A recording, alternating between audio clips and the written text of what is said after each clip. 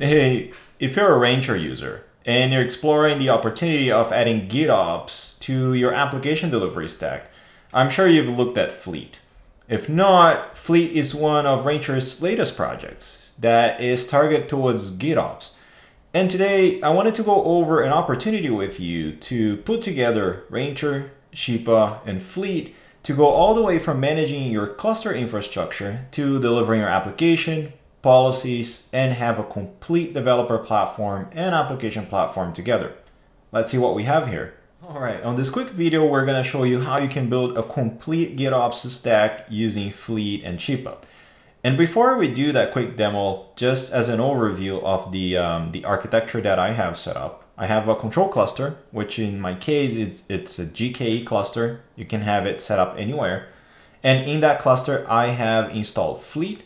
The install, it's pretty standard and straightforward. You're running actually 2 Helm install commands, and I'll leave the description here in the links in the description of the video.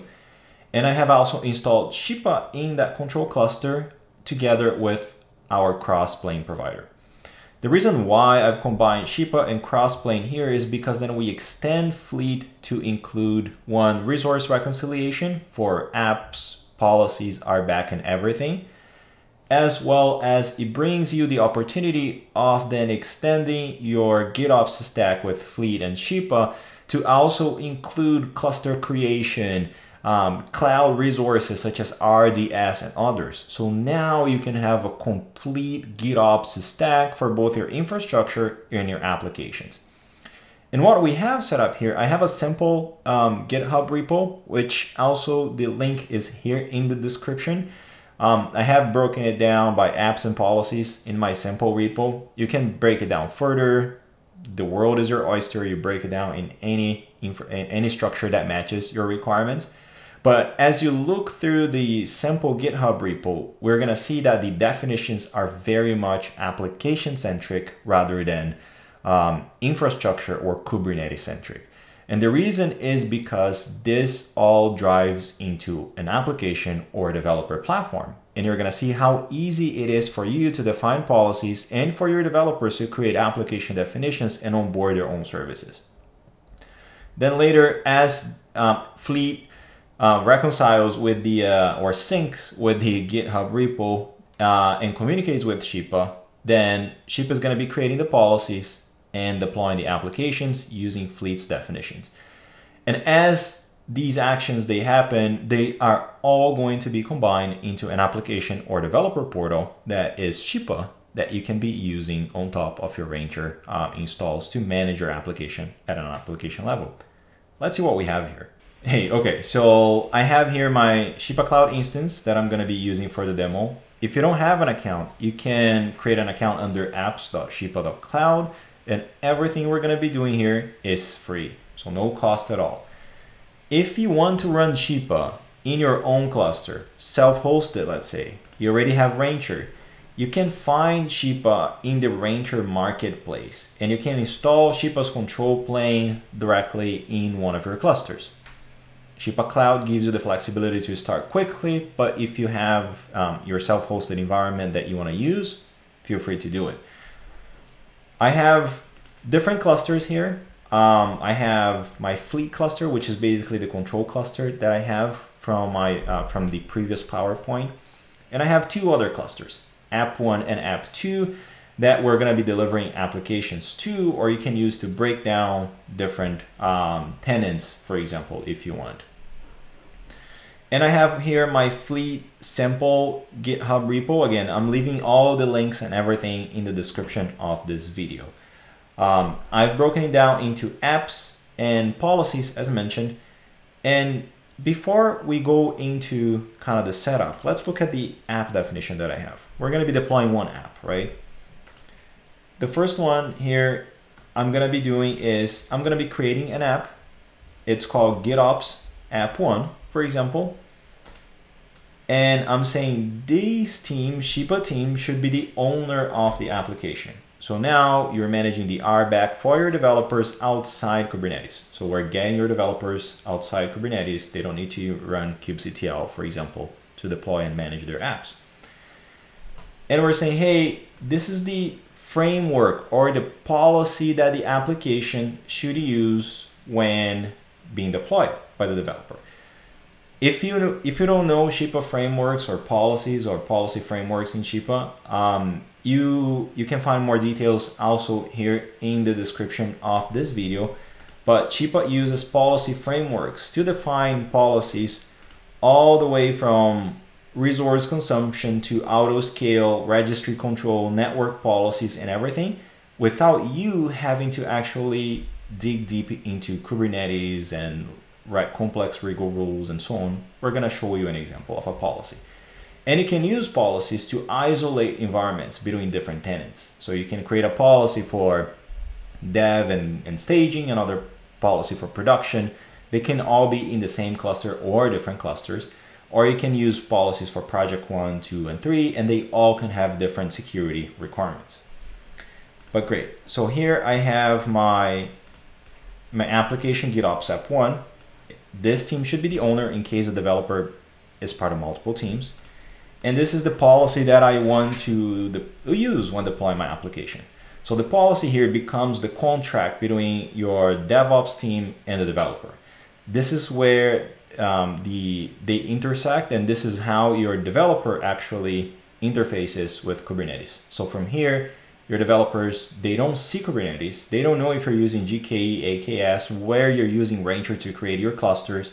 You're basically defining the policies that should be automatically enforced, and this is what's going to be used automatically when the apps are deployed. Down here, I'm saying for my application GitOps app 1, I'm going to be deploying this bulletin board application. It's just a simple application. And if you want to find more information about different aspects of the application definition you can also find in our documentation that I have the links here. You can have, for example, environment variables definition, CNAME where your application should be exposed, or define network policies at an application level, for example. So all of these definitions, they can be part. And as you can see, for example, here, if you're doing canary, exposing on different ports, these are all application specific. So now it becomes extremely easy for your developers to define their own applications and onboard their own applications without the DevOps team having to get involved and manage a bunch of templates, right? Nobody likes doing that. Awesome. The second part I have here is under policies. I have one policy here, but as mentioned, you can think of the policy as a way to create an environment for your different tenants in your different projects that can be connected to one or multiple clusters. So here I have, for example, a definition that creates a policy called fleet dev. And it says, this is the resource plan. So for example, every application that is deployed using this policy is going to get this resource plan, which in my case, if I come here, it basically shows unlimited. So not great, but you can assign any other with limits. You can say this is the team, or these are the teams that can deploy applications using this policy. Applications deployed using this policy, for example, will automatically get this auto scale, so minimum amount of replicas or maximum when it should be kind of triggered and so on. Developers that are deploying applications using this policy, when they assign CNAMEs to their applications, they can only assign CNAMEs using this URLs, for example, or these domains. Anything other than that, if anyone tries to be funny and assigns app1.google.com, it won't work. Security scan, so you make sure that if this is a production, for example, type of policy, you want to make sure that no vulnerabilities except these are allowed. You can enforce that. You can enforce network policy. You can enforce container registry. And again, at this point, you're not dealing with complex legal rules, Kubernetes API version 119 versus 121 or 122. You're basically defining business application logics. And here you can also find further information on each of these fields and how to define them, and the options. I'm going to leave the description here in the video. Awesome. So this is the structure we have, right? If I look at my Shipa dashboard right now, I have no applications. And the way I'm going to be defining and deploying my applications, I have created two files here. One is called fleet apps, for example. And I hope you can see that it's not too small, but I have here, this is a fleet definition file, right? You can store it Git, ideally, you store it in Git. And here it says basically it's a simple app and it's applying to the Kubernetes fleet local namespace. At this point, because my application definition tells which policies or which policy it should use, for example, if we go here, I can see here the policy, and my policy is connected to one of the clusters, for example, that I created, then I can point this fleet definition to my fleet local. If I do, for example, kubectl get namespace, I can see here my fleet local. This is my control cluster that I'm connected to. And I'm saying, okay, this is the repo URL and this is the path, right? So if I go now and say kubectl apply fleet apps, for example, it says it created. And if I do kubectl get fleet,